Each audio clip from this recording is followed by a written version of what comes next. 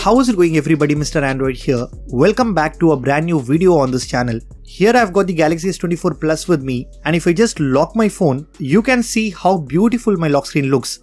Guys, I was able to customize and get this gorgeous look on my lock screen with the help of Good Lock application.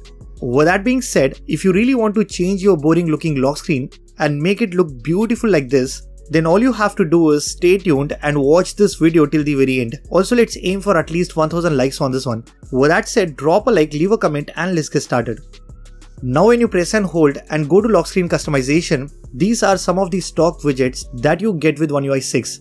But what if you want to apply third-party custom widgets from the Play Store to make your lock screen stand out?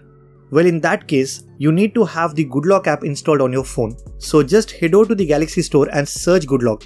It's a free app made by Samsung specially for Samsung users, and I will also make sure to drop a direct link in the description below. Now once you install Good Lock, simply open the app and here you will see a list of all different modules. Basically, Good Lock is a customization app that lets you modify each and every element on your Samsung phone. Now in order to customize your lock screen, you will need couple of modules such as Lock Star, Clock Face, and you can also install this module called Wonderland.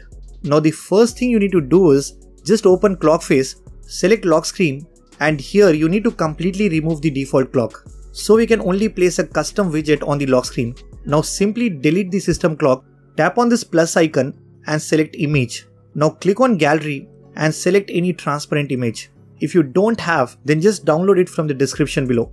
Once done, finally click on save and then tap on apply. Now we have completely removed the default clock, and the next thing we're gonna do is we will add a custom widget to the lock screen.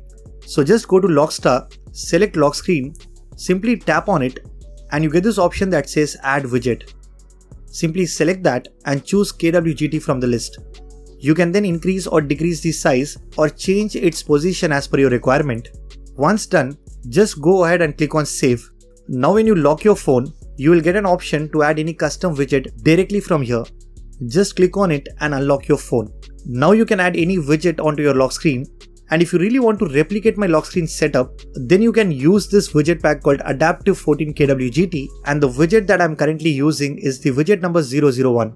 So you can go ahead and apply this pixel inspired widget on your Samsung lock screen.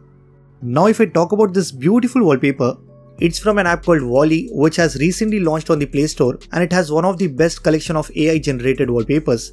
So be sure to check this one out. You will find all the links in the description below. Apart from this, did you know you can also apply different effects to your lock screen, and for that you need to install the Wonderland module. Just go inside and choose the wallpaper for your always on display as well as the lock screen. And all these effects look really cool when you lock and unlock your phone. So that is how you can customize and take your Samsung's lock screen to the next level. Guys, this was a quick video on lock screen customization. If you guys liked it, then be sure to hit that like button, subscribe to this channel if you haven't already. I'm Mr. Android and I will see you guys in the next one.